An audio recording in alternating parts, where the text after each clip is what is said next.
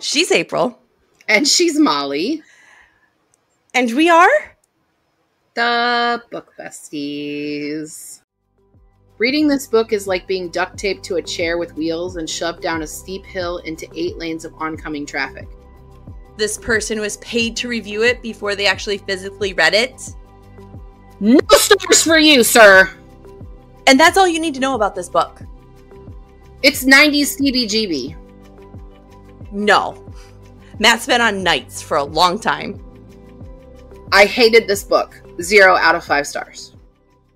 I'm pretty sure we are the Book Besties. I think we need Tom to put together a clip show of our outtakes. Of that? Okay, in my defense, I have had the foggiest brain all week. I've been homesick all week.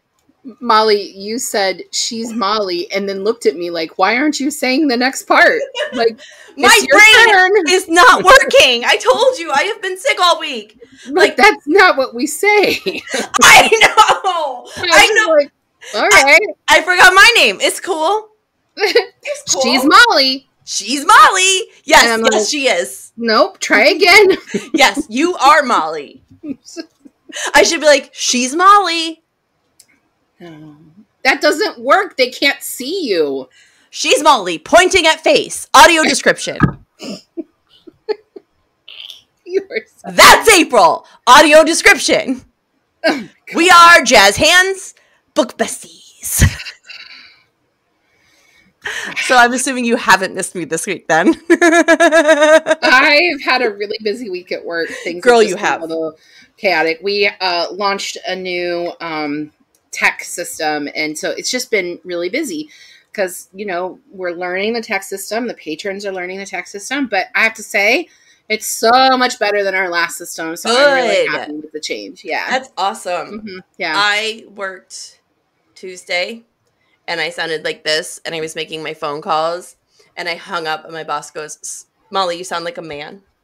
I was like, I'm sorry, Swapna. And she's like, you feeling okay? I'm like, totally fine. Totally fine. And it's 5 o'clock rolls around, and she's like, why don't you call me and tell me how you're feeling in the morning? And I woke up like death the next day, and she's like, yeah, you stay home till you're better. So does she have you, like, how does this work since you're part-time? Do you make up your hours, or do you... She's just giving me the day off. She's not going to pay me. I'm not going to get paid, but she's not going to dock me either, you know? Well, that's good. Well, she's immunocompromised too. So she is probably better that you're not there. She understands. She is RA, like me. So, like, we would just be passing it back forth till end of time, right? Yeah. Like, there's just no point. Because nobody in this freaking house has it. My throat has been red and scratchy and nasty, and I've had this post-nasal bullshit. Maybe Katie was right about why you have it. No. Matt's been on nights for a long time. I got that message like an hour after she sent it because I was so busy today, and I was like, these are the people I've chosen to be friends with. These are my people. I have picked them. And the fact that I didn't, like, get defensive, instead, I just double down. You know what I mean? Do you want to talk about this trash can book? I really don't, but we kind of have to. But I'm going to keep my bell very close this week, and you owe me additional romance novels next season. Because you're complaining about the book after this, so I feel like we're even. The book after this is a fan suggestion, so I cannot take credit for it. You picked this. Okay, but we're going to talk about why I picked this, okay? Okay, but we probably should say the title. Okay, this... I swear to God, guys, I'm here. I'm sober, too. This is sober. I'm just dead to the world. This week's book is No One Is Left Coming for You from Sam Lipsyte? That's not what it's called. It's No One Left to Come Looking for You by Sam Lipsyte. The English language and I are not friends. I got you. Said the writer. My little dyslexic friend.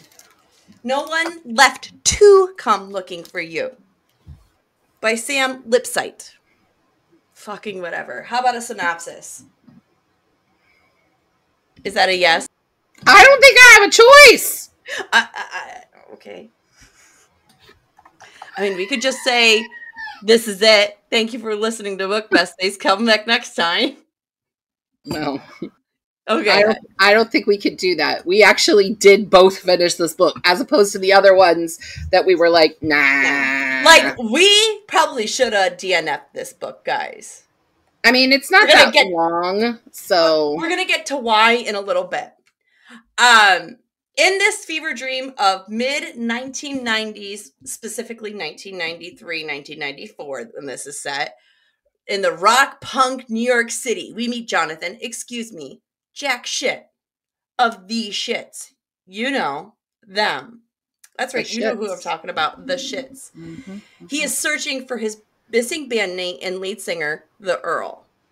And, of course, his missing bass. His bass went missing around the same time. How about them apples, huh?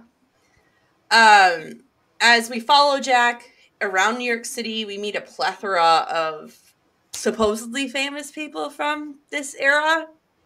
I don't fucking know. I really thought... We'll get to that. It's post-punk. Right. But it's not real. It's 90s CBGB. Yeah, but it's not.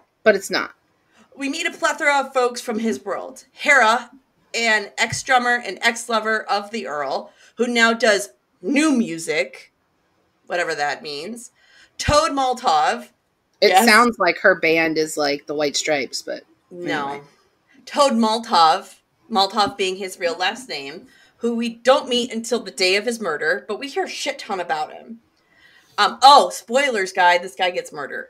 Yeah, but not even the main. He's not even the main mystery. He's not even. It's not even important. It's not about him. It's not about him even. He's just a victim along the way.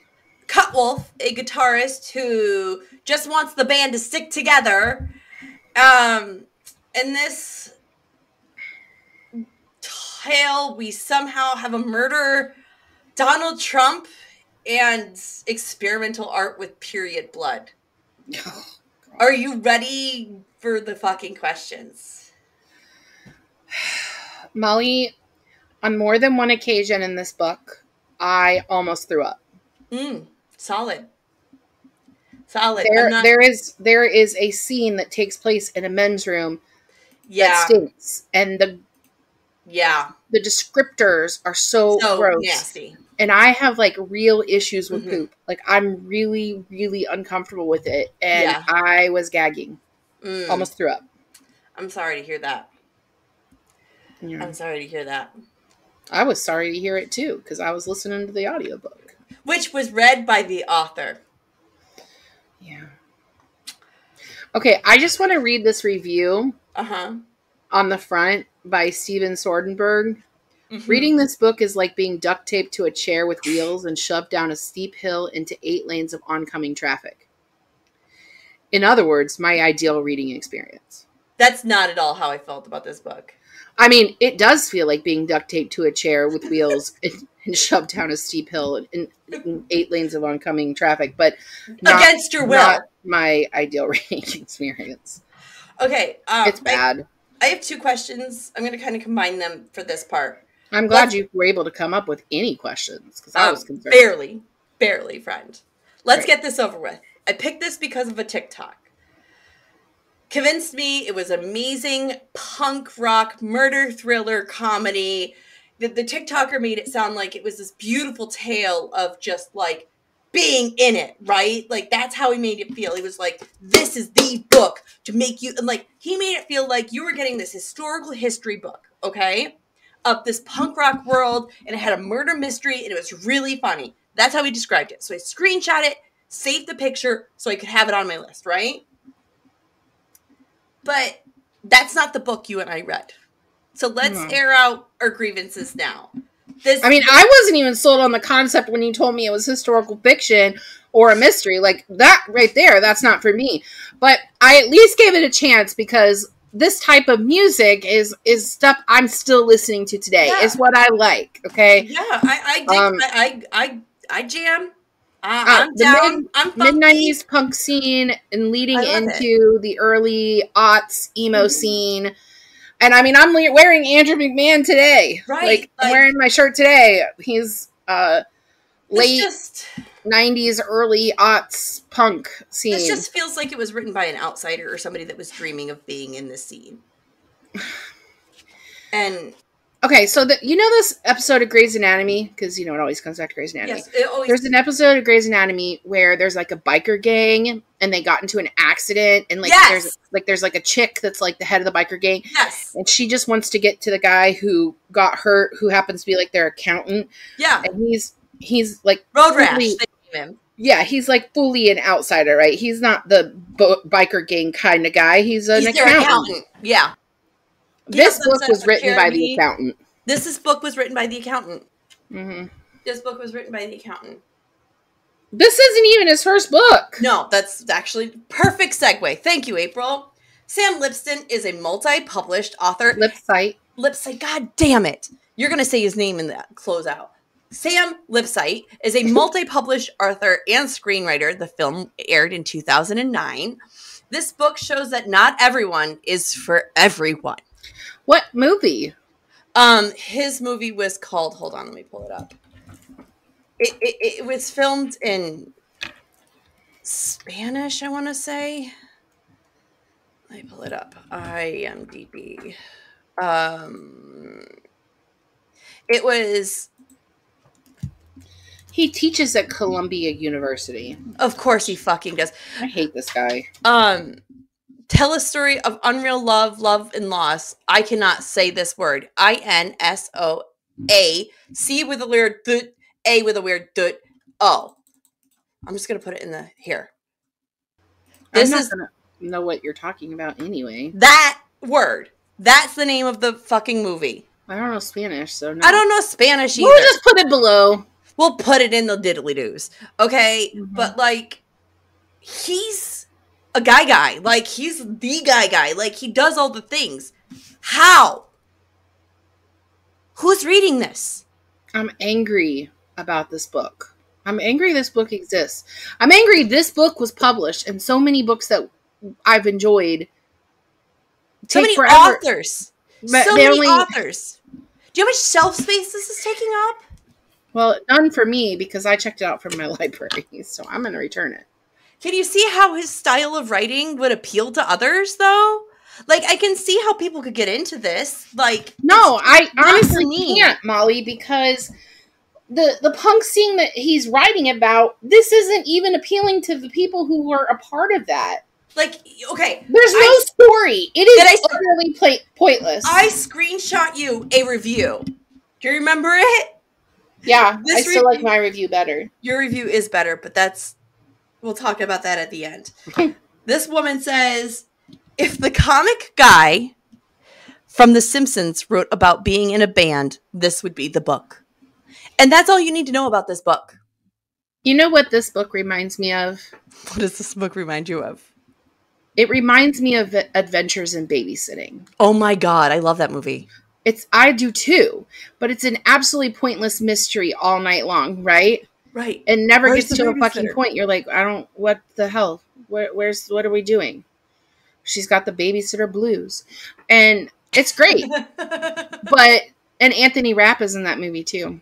But that movie was able to take a nonsensical night. Yeah. And make something good. Yeah. You know what? Have you ever read Nick and Nora's Infinite Playlist? I haven't read that. Nick and Nora's Infinite Playlist is a shorter YA novel. Mm-hmm. It's probably only like 150, 200 pages. And it's wonderful. It is a great book. The movie is actually a really good adaptation. And side note, the reason that I write my husband's name with an H in it, Thom, is because of that book. Nice. But anyway, I was reading it when we were first corresponding via email. And nice. Anyway, that book is a mystery that happens in one night, and it's all like nonsensical, and it's wrapped in a music scene. Right. And it's really good. Mm-hmm. This book failed to be that. I never liked the main character. I never felt his Why was he just fine with being covered in period blood? He was like, yeah, sure, I'll do that. Because it's punk rock, man. What? No! In his mind. The theme No, of this it book wasn't about being punk rock. It was about the vajayjay. and nailing that chick. Mm-hmm. The theme of this book is I am punk rock and fuck everything else. Or it feels like there isn't anything else really to it.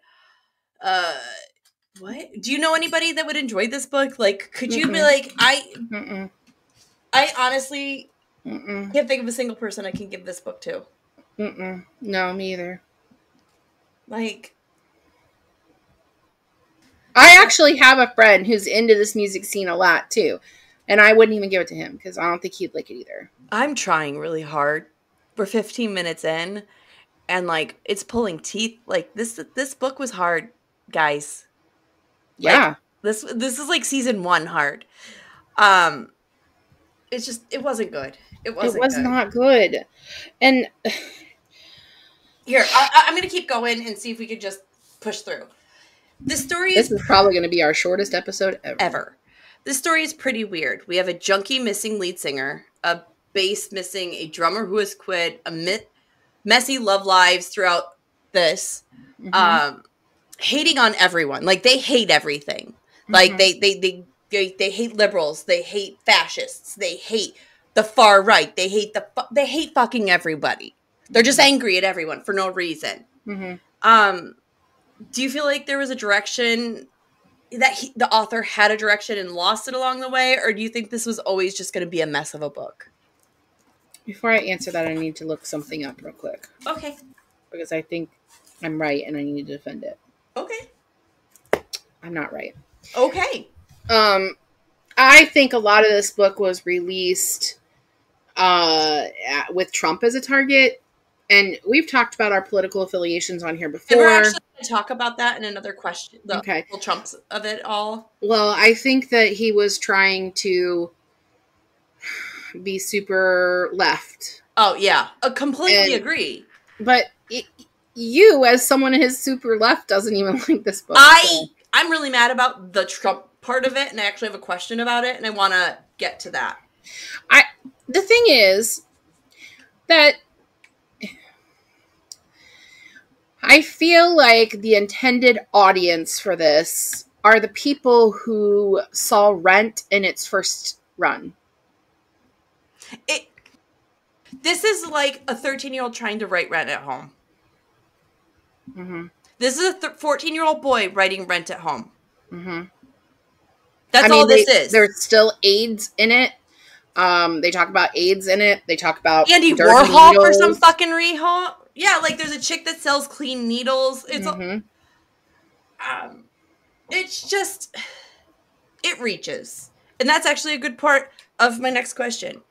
As an attempt to show some depth to our main character, we go home with him to spend time with his parents. I mean, he was going to get his bass, but he has dinner. He fights with his mom. He sleeps in his old bedroom. He talks about masturbating and looking at the old water holes, like the water spot on his room, and how his mattress and the colors haven't changed. And I see what the author was trying to do. I really do. Like, or I feel like I think I know, but I don't get it. Do you? Like, did that feel like, and that's where the story actually turned for me, and I kind of started getting angry, is that meat dinner. It took you that long to be angry about it? Oh, I was angry much earlier. I was just, there was no point. So I think that the point of the family thing was to talk about the old generation and new generation, which is a central theme in this book. Right. The old generation of punk rock versus the current generation of punk rock. Right. And I mean, it alludes to what would come next, which probably would have been like the early aughts emo pop But the punk. shits were never doing that. You know who they remind me of? Jesse Camp. Do you remember Jesse Camp from MTV? They don't remind me of that. That like this just, hey man, I'm not fully there, man. No, they are the 98 degrees of the mid 90s alt. Facts. Like everyone else was doing it better, but the formula worked, so we got to try again. We got to try it. At dinner, I'm saying I'm a lot at this dinner. At dinner with his folks, his aunt brings her current boyfriend. famous writer, supposed to be somebody fucking regionally important, okay? Who also dated his mom for half a second, yeah. While she and her dad were split up. Hashtag small towns. Rambling about being turned. This guy starts rambling about being turned into a computer eventually. Hating on those who have read his book. Mostly he bashes Donald Trump and all of these builders in 1994 in New York. Like, that's why I think of Rent. Right. Now we all know my politics. And we don't always, you and I don't always agree on things. We've always been honest about that. But even me, a non-Trump fan, could I don't like Trump either, just so we're clear. Okay. But me, a non-Trump fans here, could see that this was just the author's attempt to sway the readers toward his political beliefs. Yeah, that's why I checked the copyright, because I was thinking it came out around the last election, but it was 2022. This is where he starts. This is where he starts talking about Trump. It's like halfway, or at least a third. Here on is all bitching about Trump. Okay, I want that known. This truly has no, and Trump ends up being a bad guy too. Right, like, which is my next question. This truly had no basis in the book, in my opinion. Like, him taking his political beliefs and turning this into a villain really sat with me wrong. So what do you think? I think this book would have been better if our main character actually did drugs, because then it would have made sense. Like, put him on coke. Or Jack doesn't do drugs. The one time that he got super, super high, he went to the police and turned himself in. For snorting carpet cleaner. They thought he murdered someone. And he was just like, no, man, I've been doing too many drugs. So they basically just leave him in the interrogation room to sober up. They don't even book him or anything. They just leave him in there and then... But how many times in New York City do you think they get that? Just like guys from like fucking Iowa who have their first bump of cocaine and they're like, put me in jail, man. Why has it got to be someone from the Midwest? Because it's always Midwest guys that have the good heart of gold that go to New York City to find themselves. Have you not read any books? I've read a lot of books. Including this stupid fucking one. Including 4.5 seasons worth of books with you. Facts.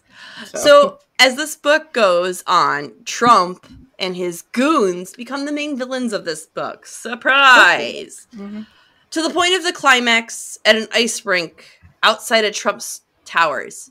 It's weird because at this time Trump wasn't... Like, he wasn't a thing. He wasn't on TV. No, he was. He was a thing. He was really well known, but he was like not... I mean, they talked about him on Friends, the episode where Joey finds out about Chandler and Monica. It's because they saw Trump in the hotel. He wasn't what he is now. Right. He was like... He's just a business guy then. He was that savvy business guy who was building up New York. Now, people like our main character, Jack... They didn't like Trump because he was gentrifying neighborhoods. Which I get that. We gotta tell this story a different way, though. We gotta.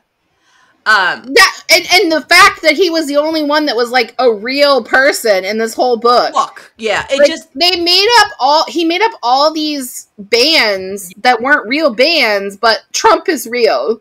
It's the only real person in this whole book of characters. It's just ridiculous. Yeah. Exactly my next line. I just wanted to say it's ridiculous. Did you have any feelings? I don't. No. Have you not gotten my feelings yet? I feel like I've been very fucking clear, but if I haven't, here you go. Same. Where's mine? On 3. 1, 2, 3. I honestly don't know how to end these questions. In the end, the lead singer, bass, and drummer all return for a magical final show, right? We get a flat ending. The band breaks up. Wait, that's how you're going to... That's what you want to talk about with the ending? No. I'm not done. Okay. Well, this is the end of the book. So we got to go back. Okay, Sorry. go back. Let's go we back need then. to talk about the final show that they do. Yeah.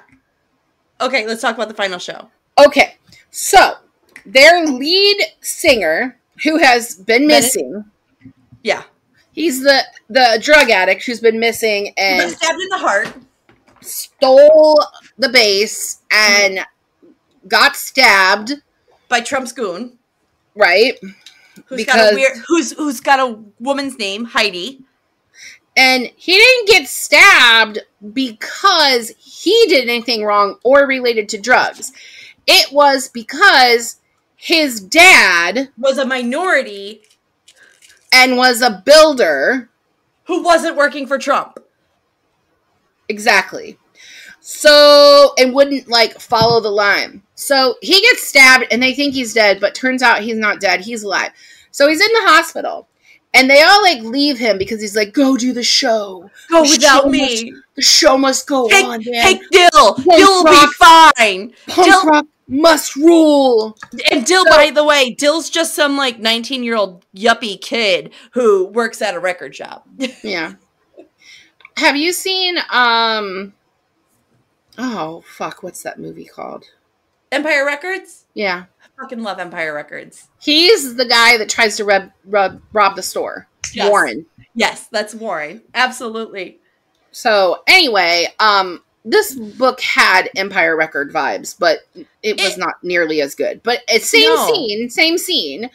Okay, if you want a book that's Empire Records, it's not this fucker. It's not this book. All right, so they go and do the show, and their first song is just awful because the sound check was better. Their sound check was better, but they didn't have like a plan. No, they just they play the first song, and then out of fucking nowhere, in his motherfucking hospital gown with his ass hanging out, our lead singer guy just shows up. He jumps on stage and he's like, yeah, we're going to do this. So then he proceeds, and here is another time I gagged, he proceeds to take off his hospital gown and begins pulling his stitches out. Opening his wound. I think he was stabbed in the gut. Right. So he's pulling his stitches out, and like his guts are just like falling out, and he's bleeding everywhere. Or maybe it was his chest. I don't remember. Everything was like gushing blood, and he's just playing and rocking away and singing. He passes out. Okay? And they're like, oh, fuck. Well, we probably should keep going because that's logical. Right. Rock and roll. Rock must go on. So they finish the song, and our dude comes to, stands up, sticks his dick in someone's mouth who's in the front row, and then pees on the audience. And they love it. And then continues to play. They think this is rock and roll. What the actual fuck? People think that's rock and roll, man. People think that's fucking rock and roll. But, like... And then we go straight to that pulled his stitches out. I know. Then we go to that flat-ass ending. That should have been the ending. But instead, what do? We fast forward to that fucking snowstorm of 94. Do you remember that snowstorm? We got fucking snowed in. We got snowed in that snowstorm. And we fast forward to that snowstorm. And, like, everyone's just living... A tree fell on my house during that snowstorm. Really? Really? Went through my bedroom window. I happened to be sleeping downstairs, having a sleepover with my siblings, but it went through my bedroom window. Oh my goodness. Yeah.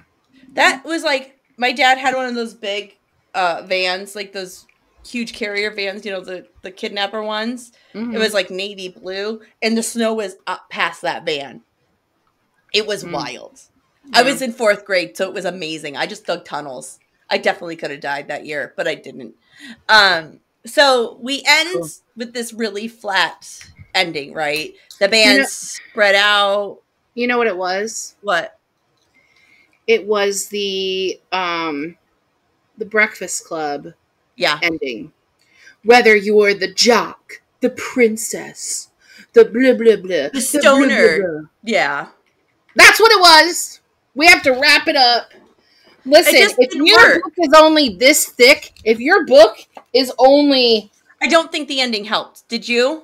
If your book is only 210 pages, you don't need that on the end. No. I don't need an epilogue. You should have ended at the rock show. Period. They didn't become famous. No. They basically broke up because dude went to rehab and other dude moved across the country to become a librarian. I mean, solid plan. I mean, if he would have gone to Cleveland, he could have been the Rock and Roll Hall of Fame librarian. But anyway, nice. I digress. What the fuck? What the fuck? Okay, so now I want to talk about the TikTok side of this. Cool? I have a whole long question. Oh, sure. I want to talk about TikTok and its influence on us as books, as readers in general now. But we are also content creators in the book world. Right. So we are book talkers and bookstagrammers. Our podcast is on both platforms and we make content too. Yeah. So this book was recommended by a TikToker whom I've liked and followed for several years now. You're gonna have to dump that guy. I won't say who. I'm not done. Hold on, let me finish. So I started digging through their pictures, like their videos, to see if I could find the video so I could tag it. And I looked at the date from my screenshot and the video was gone. So my theory is this person was paid to review it before they actually physically read it, which has happened. It is a problem on TikTok right now.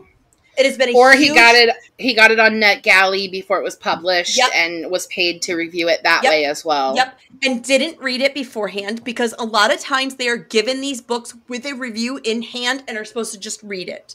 Mm-hmm. My theory is that person was paid to review it before reading it, and after reading it realized how terrible it was or how it didn't match their content or whatever it was and removed the video.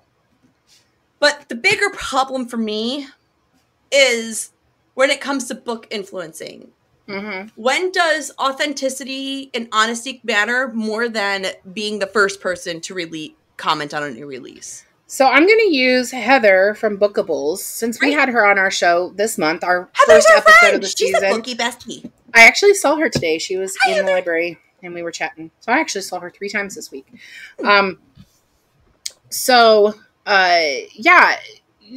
Her content, her channel's been together. She's been doing it for 10 years. Yeah. And she gives legit reviews. Yes.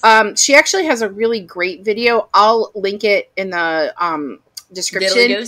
She has a really great video of authors that she doesn't read any longer that she used to like. And I'm going to share this even though one of those authors is John Green. Oh. And we know how much I love John Green. Yeah. But she said he's not an author she reads anymore because that was a time in her life that he was somebody she enjoyed reading, but that isn't the type of books that she enjoys reading now. This is the authenticity that we have. Yeah. We have never shied away from negative comments. We have had authors on our show, Chezzy, who keeps coming back, and we tell her the issues that we've had. As a matter of fact, she wanted to come on our show after she heard the Eliza episode. Because she liked our honesty. She liked our honesty. And we've had the opportunity to read 2 of her novels as arcs. And we never give away the ending in those books. If you're an author, we were honest with her about those off camera, and she liked our honesty. We were honest with her on camera too. We told her this book had a little bit of a slow start for me, right? And I struggled with the second one, and she knew that. Yeah, but in the end, when we saw what it was all coming together, we're like, oh my gosh, this is brilliant. Right? We don't blow smoke, and that is what has made our pod something I enjoy being part of. Same. The authenticity that we have. Our honesty. Would I love it if somebody was paying us to do reviews? I fucking would. We are still hashtag not sponsored. But we're not. We're not going to throw it away though, Molly. I wouldn't let us do that. I would never. I don't do lies and. I wouldn't even give you a good review just because you're my friend. You're a liar and you know you would. No, I wouldn't. You would at least give me 3 stars. I give you reviews based on how you are doing, and I have always enjoyed your books. Thank you. And your one that you were writing, the sci-fi one, the dystopian one, I was like, hey, this part doesn't make sense. And you're like, oh yeah, you're right, it doesn't. Right. That was a good book. I just need to fix it. I don't want to fix it. But that's what I'm saying. Like, I'm not going to be the person to shy away. You never bullshit. I don't bullshit, but I don't bullshit either. A friend from church actually sent me, so he's actually a published author already of a children's book series. And he sent me a novel that he's been working on, and he wanted me to read it, and I haven't read it yet. But before I agreed to read it, I asked him, what are you looking for from me? Because if you're looking for me to give you a pat on the head, don't send me that shit, because I won't. I read things with the lens of somebody who professionally reads books. And that's what you do. And I read them as a writer. Mm-hmm. As a writer, I don't get this book. I don't get know where he came from. I don't know. I can't get in his shoes. I can't even get in his headspace. No, but him narrating the book, I kept picturing this guy, the actual author, about 30 years younger. I feel like that is what he looked like. It just feels like... Molly, I'm done. I'm done wasting breath on this book.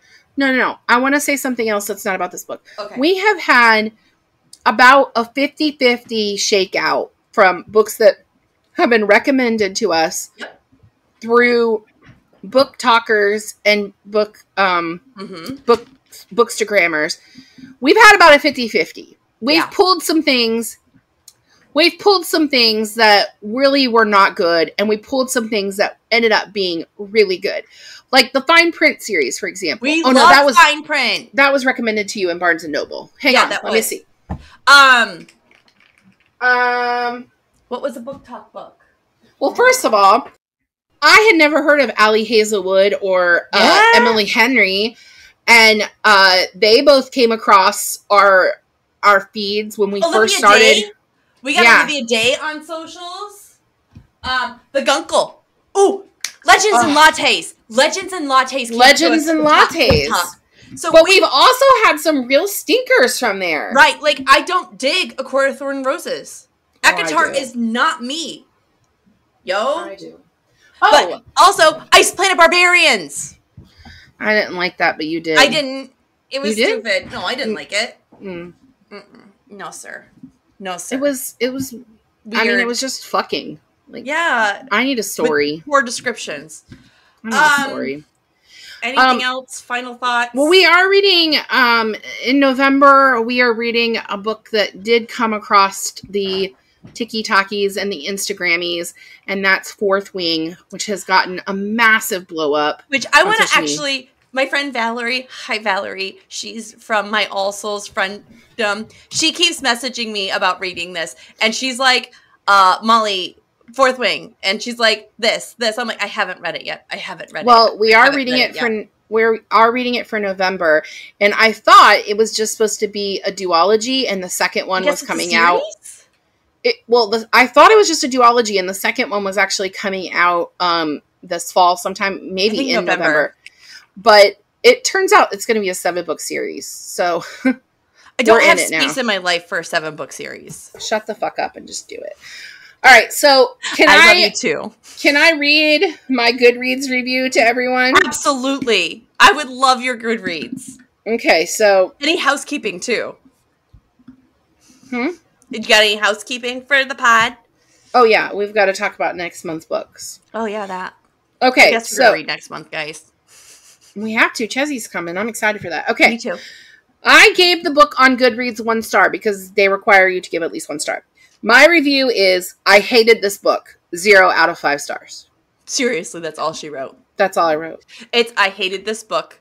Enter. 0 out of 5. 0.5 slash. No, 0/5 stars. No stars. I gave him no stars. Oh, I thought you gave it a half star. No stars for you, sir. No stars for you. All right. You want to talk about next month? Yeah, I ain't got none of them books. Okay. All right. So I don't have all of the books either, So we're going to have Tom insert some pictures. So, baby, I'm sorry. If you want me to look them up, I'll look them up for you. I mean, I will too. Just tell me what you want. So next week, the first book of the month, we're doing The Undertaking of Heart and Mercy by Megan Bannon. And this is a fan suggestion. I was told it's The Lake House meets Obituary. It's more like You've Got Mail meets The Addams Family, or maybe Beetlejuice. Okay, well, I would like that. I love Beetlejuice. You just read it. I'm about halfway through it. So that's the first book of the season. That is a fan suggestion. So nope, fuck you. First book of the month. That is a fan suggestion from Alyssa. So shout out to Alyssa. And the next book is 13 by Steve Kavanaugh. Just put that right here. Right there. I don't have that one. I'm listening to the audiobook. Not 13 Reasons Why. 13. It's 13. And it's by Steve Kavanaugh, because apparently there are a shit ton of books that are labeled 13. So there is. Then we have Chessie on for... Bessie Chessie's coming back. Bessie Chessie. For October 17th, and we're going to read this book, What Lies in the Woods. Can you see that? I can. It's kind of shiny, but we got it. What Lies in the Woods by Kate Alice Marshall. That was a Chessie pick, wasn't it? No. It was my pick because I knew we were going to do spooky reads, and this is one that I found on a list on Goodreads, I think. It was in an article of like good reads for this fall or something. Season. Yeah. So I put it on for that. And then we're going to do A Flicker in the Dark by Stacey Willingham. I don't have that one, so it's right here. It's supposed to be really good. I don't even know what that one's about, but put it right here. And then the last book of the month is called Wilder Girls. That goes right here. And that is a YA horror book. And I picked that one too from a list of horror books. And I picked it because it was on the same list as the Mary Shelley Club. I almost put... And we enjoyed that one last season. We did. So. I almost put Slewfoot on, but it's extreme horror, and I know how you feel about it. But I won't sleep. I know you won't, and that's why I didn't put it on. But you know what we can do next year? Next season 7, if you want to do a horror book, then I just won't do that episode with you, and you can just bring on Chessie. Somebody to do. Or make Tom do it, or somebody. Not Tom. He won't read it. I mean, he doesn't hate horror or anything like that. He probably would... But I don't think the world needs an episode that's of just the two of you. What do you mean? That might be hilarious. I feel like it wouldn't be. She's very concerned. If you can't see her face, you should see her face. You should see her face. She is very concerned about leaving Tom and I alone, unattended for a whole episode. They would kill each other. Like, you virtually guys would kill each other. Mm-hmm. We're just like shaking the cameras. Yeah. All right, I have nothing else. Yeah, I don't either. We made a whole episode. Yeah, we managed to fill content when there was no content. So look at us pulling shit out of our asses since 2021. All right, besties, we have enjoyed our time with you today. We hope to see you next week. Bye, guys. Bye. Thank you for joining us on Book Besties. Don't forget to like and subscribe. The views discussed here are those of April and Molly and not those of anyone else. Today's book was No One Left to Come Looking for You by Sam Lipsyte. Your book besties are Molly Biggs and April Watkins. Editing by Thomas Watkins, and music is Sleep Sweetly by Prigida. Don't forget to follow the Book Besties on Facebook, Instagram, TikTok, and YouTube. If you would like to contact the Book Besties, please email us at bookbestiespod@gmail.com or visit our website, bookbestiespodcast.com. Until next time, besties, get lost in your favorite book.